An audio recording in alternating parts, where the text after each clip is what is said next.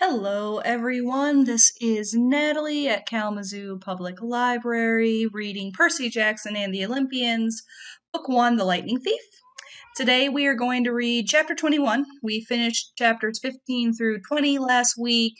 It was really a very wild ride. Our heroes, Annabeth, Grover, and Percy, traveled out west, finally get out west after several close calls of nearly dying from a lot of crazy monsters. And they get to Los Angeles. They got to the underworld. They met Hades. They realized that Hades does not have the master bolts. They get sent all the way back up. Ares is there waiting on the beach, and Percy and he fought because Ares had tricked Percy and given Percy the backpack, the one that he gave him forever ago, and it had the Master Bolt in it. Ares got it, but we don't really know how. I don't get the sense that he wanted to be really a part of this, or maybe it wasn't his idea to steal it. Percy's got a lot of suspicions. Anyway, he and Ares just fought on the beach, but he does defeat him, and he got the Helm of Invisibility, Helm of Darkness from Ares that had been stolen from Hades. And then that got sent back to Hades in order to help prevent a war between the rising dead and the rest of the world, what would be World War III. So we're still on the beach. We're going to read chapter 21 today. I settle my tab. It's funny how humans can wrap their mind around things and fit them into their version of reality. Chiron had told me that long ago. As usual, I didn't appreciate his wisdom until much later. According to the LA News, the explosion at the Santa Monica beach had been caused when a crazy kidnapper fired a shotgun at a police car. He accidentally hit a gas main that had ruptured during the earthquake. This crazy kidnapper, aka Ares, was the same man who had abducted me and two other adolescents in New York and brought us across country on a 10-day odyssey of terror. Poor little Percy Jackson wasn't an international criminal after all. He'd caused a commotion on that Greyhound bus in New Jersey trying to get away from his captor, and afterward witnesses would even swear they had seen the leather-clad man on the bus. Why didn't I remember him before? The crazy man had caused the explosion in the St. Louis Arch. After all, no kid could have done that. A concerned waitress in Denver had seen the man threatening his abductees outside her diner, gotten a friend to take the photo, and notified the police. Finally, brave Percy Jackson, I was beginning to like this kid, had stolen a gun from his captor in Los Angeles and battled him shotgun to rifle on the beach. Police had arrived just in time. But in the spectacular explosion, 5 police cars had been destroyed and the captor had fled. No fatalities had occurred. Percy Jackson and his 2 friends were safely in police custody. The reporters fed us this whole story. We just nodded and acted tearful and exhausted, which wasn't that hard, and played victimized kids for the camera. All I want, I said, choking back my tears, is to see my loving stepfather again. Every time I saw him on TV, calling me a delinquent punk, I knew, somehow, we would be okay. And I know he'll want to reward each and every person in this beautiful city of Los Angeles with a free major appliance from his store. Here's the phone number. The police and reporters were so moved that they passed around the hat and raised money for 3 tickets on the next plane to New York.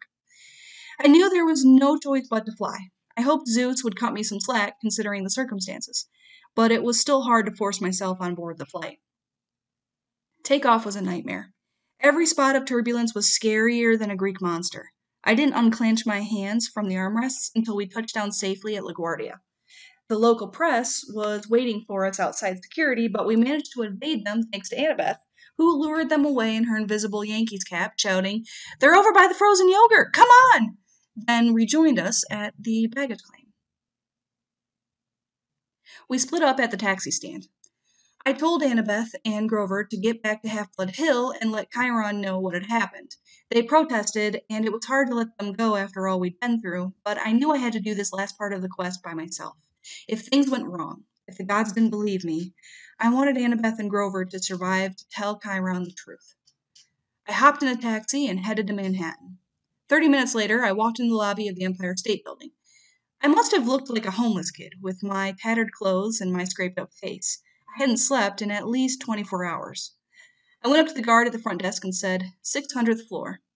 He was reading a huge book with a picture of a wizard on the front. I wasn't much into fantasy, but the book must have been good because the guard took a while to look up. No such floor, kiddo. I need an audience with Zeus. He gave me a vacant smile. Sorry? You heard me. I was about to decide this guy was a regular mortal, and I'd better run for it before he called the straitjacket patrol, when he said, no appointment, no audience, kiddo. Lord Zeus doesn't see anyone unannounced. Oh, I think he'll make an exception. I slipped off my backpack and unzipped the top. The guard looked inside at the metal cylinder, not getting what it was for a few seconds. Then his face went pale. That isn't... Yes, it is, I promised. You want me to take it out and... No. He scrambled out of his seat, fumbled around his desk for a key card, then handed it to me. Insert this in the security slot. Make sure nobody else is in the elevator with you. I did as he told me. As soon as the elevator doors closed, I slipped the key into the slot.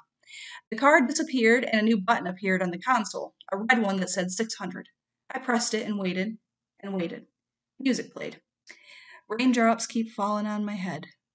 Finally, ding, the door slid open. I stepped out and almost had a heart attack. I was standing on a narrow stone walkway in the middle of the air.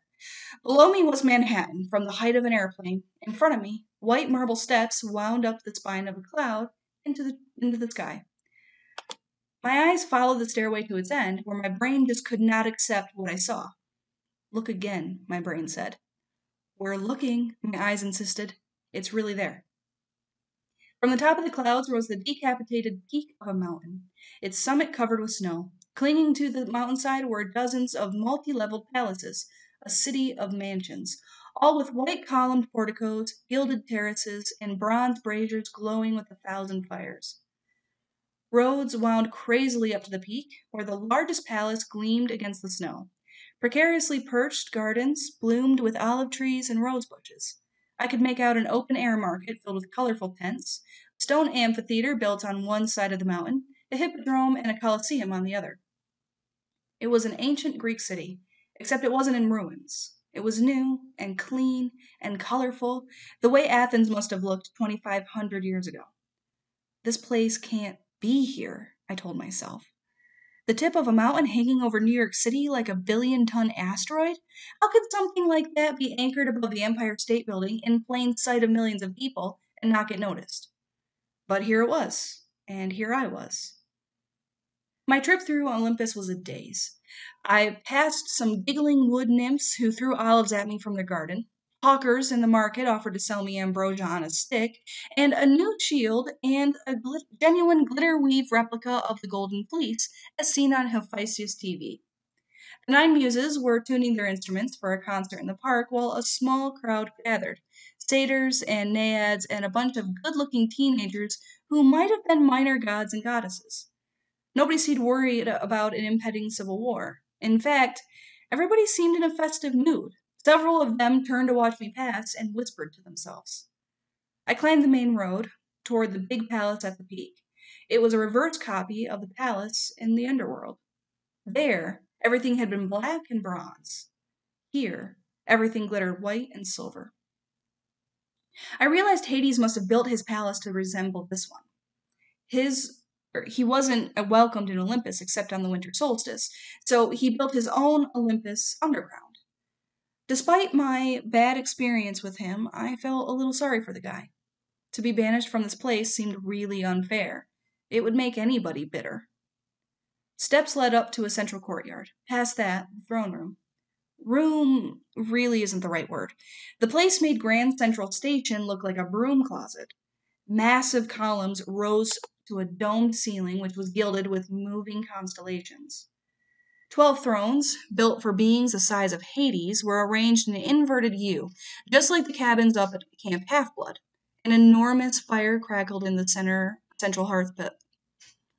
The thrones were empty except for 2 at the end, the head throne on the right and the one to its immediate left. I didn't have to be told who the 2 gods were that were sitting there, waiting for me to approach. I came toward them, my legs trembling. The gods were in giant human form, as Hades had been, but I could barely look at them without feeling a tingle, as if my body were starting to burn. Zeus, the lord of the gods, wore a dark blue pinstriped suit. He sat on a simple throne of solid platinum. He had a well-trimmed beard, marbled gray and black like a storm cloud. His face was proud and handsome and grim, his eyes rainy gray. As I got nearer to him, the air crackled and smelled of ozone. The god sitting next to him was his brother, without a doubt, but he was dressed very differently. He reminded me of a beachcomber from Key West.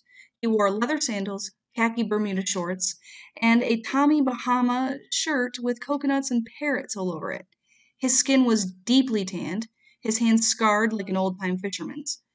His hair was black, like mine. His face had that same brooding look that had always gotten me branded a rebel. But his eyes, sea green like mine, were surrounded by sun crinkles that told me he smiled a lot too. His throne was a deep-sea fisherman's chair. It was the simple swiveling kind, with a black leather seat and a built-in holster for a fishing pole. Instead of a pole, the holster held a bronze trident, flickering with green light around the tips. The gods weren't moving or speaking, but there was tension in the air as if they'd just finished an argument. I approached the fisherman's throne and knelt at his feet. Father.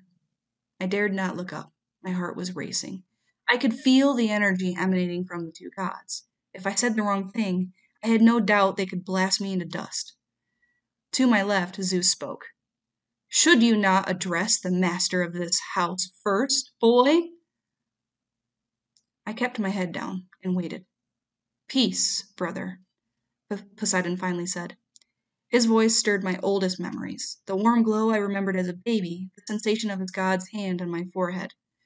The boy defers to his father. This is only right. You still claim him, then? Zeus asked menacingly. You claim this child whom you sired against our sacred oath? I have admitted my wrongdoing, Poseidon said. Now I would hear him speak. Wrongdoing. A lump swelled up in my throat. Was that all I was? A wrongdoing? The result of a god's mistake? I have spared him once already, Zeus grumbled. Daring to fly through my domain? Pah! I should have blasted him out of the sky for his impudence. And risk destroying your own master bolt? Poseidon asked calmly. Let us hear him out, brother. Zeus grumbled some more. I shall listen, he decided.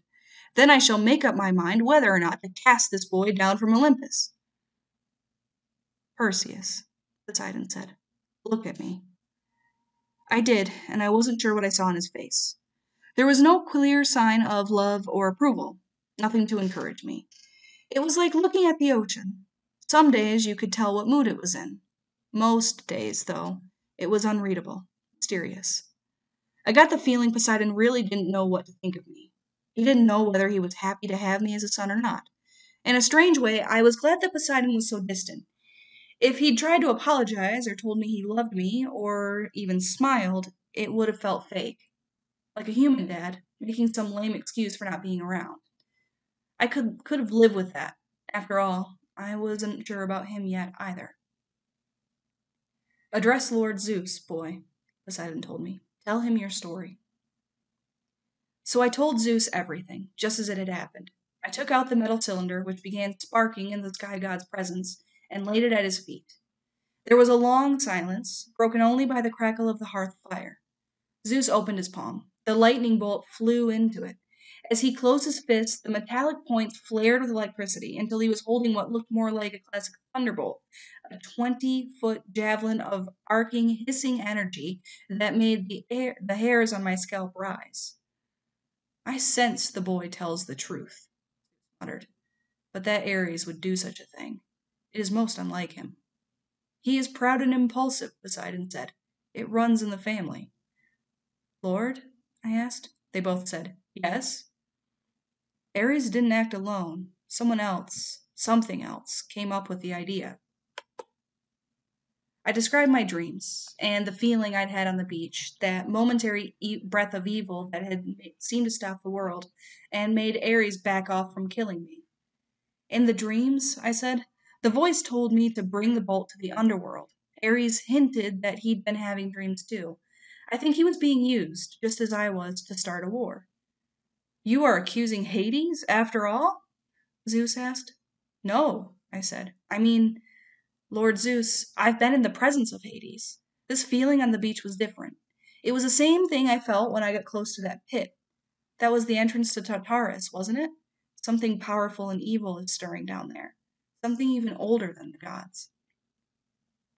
Poseidon and Zeus looked at each other. They had a quick, intense discussion in ancient Greek. I only caught one word. Father.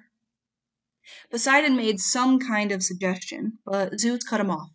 Poseidon tried to argue. Zeus held up his hand angrily. We will speak of this no more, Zeus said. I must go personally to purify this thunderbolt in the waters of Lemnos, to remove the human taint from its metal. He rose and looked at me. His expression softened just a fraction of a degree. You have done me a service, boy. Few heroes could have accomplished as much. I had help, sir, I said. Grover Underwood and Annabeth Chase. To show you my thanks, I shall spare your life. I do not trust you, Perseus Jackson. I do not like what your arrival means for the future of Olympus. But for the sake of family, peace in the family, I shall let you live. Thank you, sir. Do not presume to fly again. Do not let me find you here when I return. Otherwise you shall taste this bolt, and it shall be your last sensation. Thunder shook the palace. With a blinding flash of lightning, Zeus was gone. I was alone in the throne room with my father. Your uncle, Poseidon sighed, has always had a flair for dramatic exits. I think he should have done well as the god of theater. An uncomfortable silence. Sir, I said, what was in that pit? Poseidon regarded me. Have you not guessed? Kronos, I said, the king of the Titans. Even in the throne room of Olympus, far away from Tartarus, the name Kronos darkened the room, made the hearth fire seem not quite so warm on my back.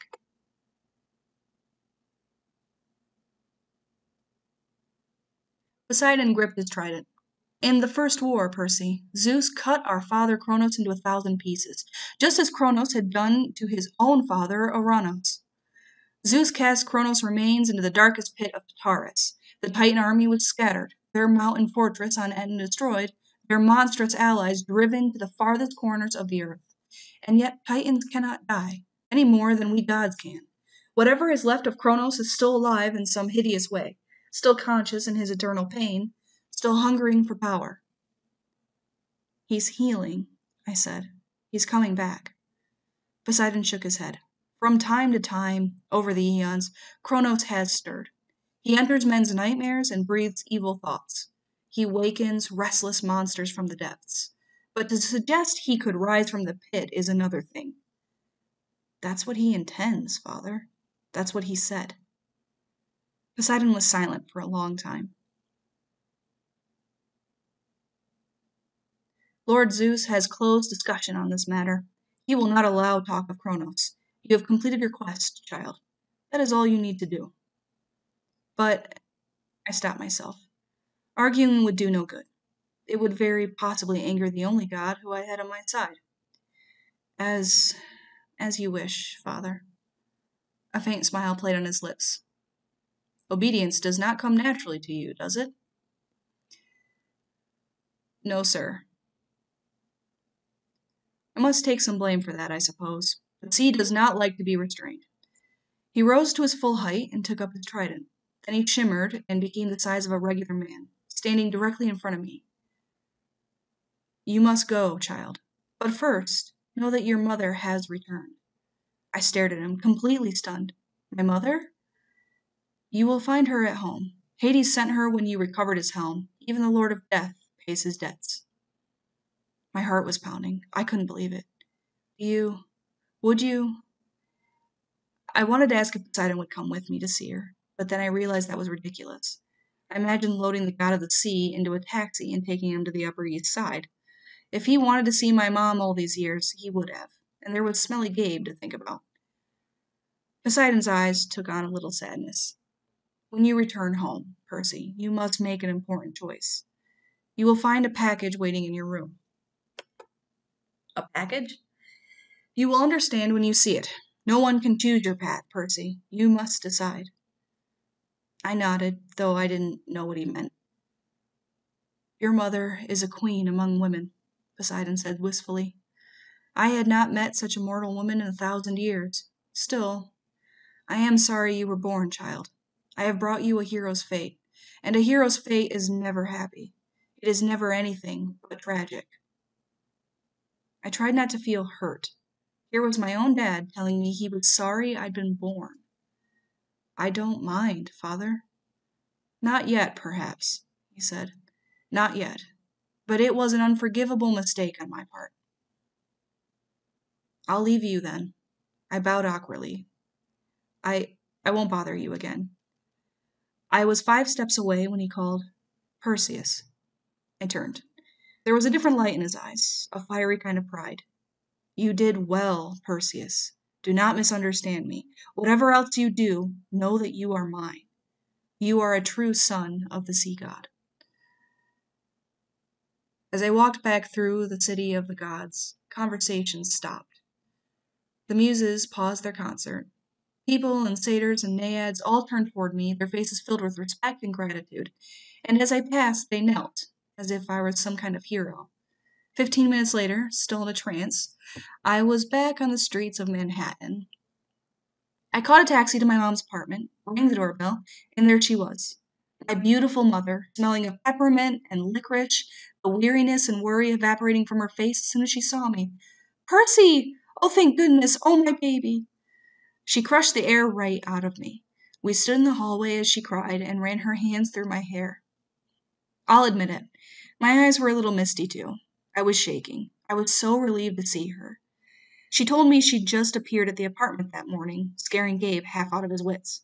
She didn't remember anything since the Minotaur, and couldn't believe it when Gabe told her I was a wanted criminal traveling across the country, blowing up national monuments. She'd been going out of her mind with worry all day because she hadn't heard the news. Gabe had forced her to go into work, saying she had a month's salary to make up and she'd better get started. I swallowed back my anger and told her my own story. I tried to make it sound less scary than it had been, but it wasn't easy. I was just getting into the fight with Ares when Gabe's voice interrupted from the living room. Hey, Sally, that meatloaf done yet or what? She closed her eyes. He isn't going to be happy to see you, Percy. The store got 500,000 phone calls today from Los Angeles. Something about free appliances. Oh, yeah, about that. She managed a weak smile. Just don't make him angrier, all right? Come on. In the month I'd been gone, the apartment had turned into Gabeland. Garbage was ankle-deep on the carpet. The sofa had been reupholstered in beer cans. Dirty socks and underwear hung off the lampshades. Gabe and 3 of his big, goony friends were playing poker at the table. When Gabe saw me, his cigar dropped out of his mouth. His face got redder than lava. You got nerve coming here, you little punk. I thought the police... He's not a fugitive after all, my mom interjected. Isn't that wonderful, Gabe? Gabe looked back and forth between us. He didn't seem to think my homecoming was so wonderful. Bad enough I had to give back your life insurance money, Sally, he growled. Give me the phone. I'll call the cops. Gabe, no! He raised his eyebrows. Did you just say no? You think I'm going to put up with this punk again? I can still press charges against him for ruining my Camaro. But he raised his hand, and my mother flinched. For the first time, I realized something. Gabe had hit my mother. I didn't know when or how much, but I was sure he'd done it. Maybe it had been going on for years when I wasn't around. A balloon of anger started expanding in my chest. I came toward Gabe, instinctively taking my pen out of my pocket. He just laughed. What, punk? You gonna write on me? You touch me and you are gonna jail forever. You understand? Hey, Gabe, his friend Eddie interrupted. He's just a kid. Gabe looked at him resentfully and mimicked in a falsetto voice. Just a kid. His other friends laughed like idiots. I'll be nice to you, punk. Gabe showed me his tobacco-stained teeth. I'll give you 5 minutes to get your stuff and clear out. After that, I call the police. Gabe, my mother pleaded. He ran away, Gabe told her. Let him stay gone. I was itching to uncap Riptide, but even if I did, the blade wouldn't hurt humans. And Gabe, by the loosest definition, was human. My mother took my arm. Please, Percy, come on. We'll go to your room. I let her pull me away, my hands still trembling with rage. My room had been completely filled with Gabe's junk. There were stacks of used car batteries, a rotting bouquet of sympathy flowers with a card from somebody who'd seen his Barbara Walters interview. "Gabe is just upset, honey," my mom told me. "I'll talk to him later. I'm sure it will work out." "Mom, it'll never work out. Not as long as Gabe's here." She wrung her hands nervously. I'll take you to work with me for the rest of the summer. In the fall, maybe there's another boarding school?" "Mom." She lowered her eyes. "I'm trying, Percy. I need some time." A package appeared on my bed. At least, I could have sworn it hadn't been there a moment before. It was a battered cardboard box about the size to fit a basketball. The address on the mailing slip was in my own handwriting. The Gods, Mount Olympus, 600th floor, Empire State Building, New York, New York. With best wishes, Percy Jackson. Over the top in black marker, in a man's clear, bold script, was the address of our apartment and the words, "Return to Sender." Suddenly I understood what Poseidon had told me on Olympus. A package. A decision. "Whatever else you do, know that you are mine. You are the true son of a sea god." I looked at my mother. "Mom, do you want Gabe gone?" "Percy, it just isn't that simple. Mom, just tell me. That jerk has been hitting you. Do you want him gone or not?" She hesitated, then nodded almost imperceptibly. "Yes, Percy, I do. And I'm trying to get up my courage to tell him. But you can't do this for me. You can't solve my problems." I looked at the box. I could solve her problem. I wanted to slice that package open, plop it up on the poker table, and take out what was inside. I could start my very own statue garden right there in the living room. That's what a Greek hero would do in the stories, I thought. That's what Gabe deserves. But a hero's story always ended in tragedy. Poseidon had told me that. I remembered the underworld. I thought about Gabe's spirit drifting forever in the fields of asphodel, or condemned to some hideous torture behind the barbed wire of the fields of punishment. An eternal poker game, sitting up to his waist in boiling oil listening to opera music. Did I have the right to send someone there? Even Gabe? A month ago, I wouldn't have hesitated. Now, I can do it, I told my mom. "One look inside this box, and he'll never bother you again." She glanced at the package and seemed to understand immediately. "No, Percy," she said, stepping away. "You can't."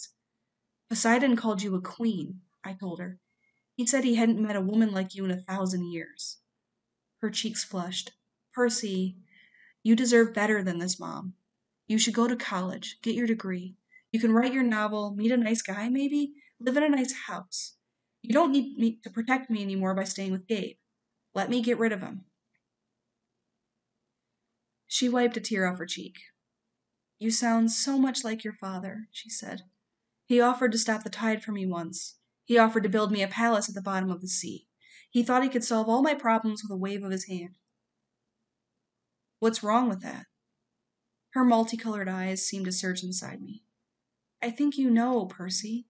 I think you're enough like me to understand. If my life is going to mean anything, I have to live it myself. I can't let a god take care of me. Or my son. I have to find the courage on my own. Your quest has reminded me of that." We listened to the sound of poker chips and swearing, ESPN from the living room television. "I'll leave the box," I said, "if he threatens you." She looked pale, but she nodded. "Where will you go, Percy?" "Half-Blood Hill. For the summer or for forever?" "I guess that depends." We locked eyes, and I sensed that we had an agreement. We would see how things stood at the end of the summer. She kissed my forehead. "You'll be a hero, Percy. You'll be the greatest of all." I took one last look around my bedroom.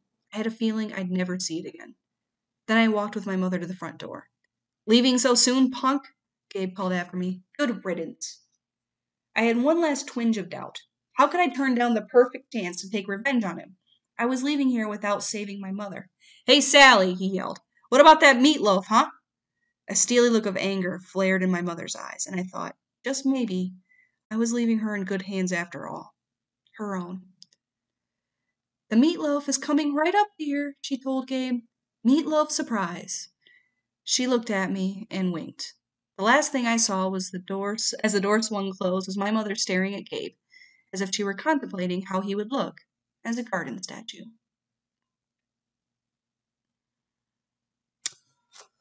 All right, guys. What a good chapter. So much fun. Kind of emotional. I really like it. And I really have to say that I loved Sally Jackson. She is awesome. Moms usually are. So, you guys have a great night. We'll see you tomorrow. Tomorrow is the last chapter in the book, and then Wednesday we will start book 2.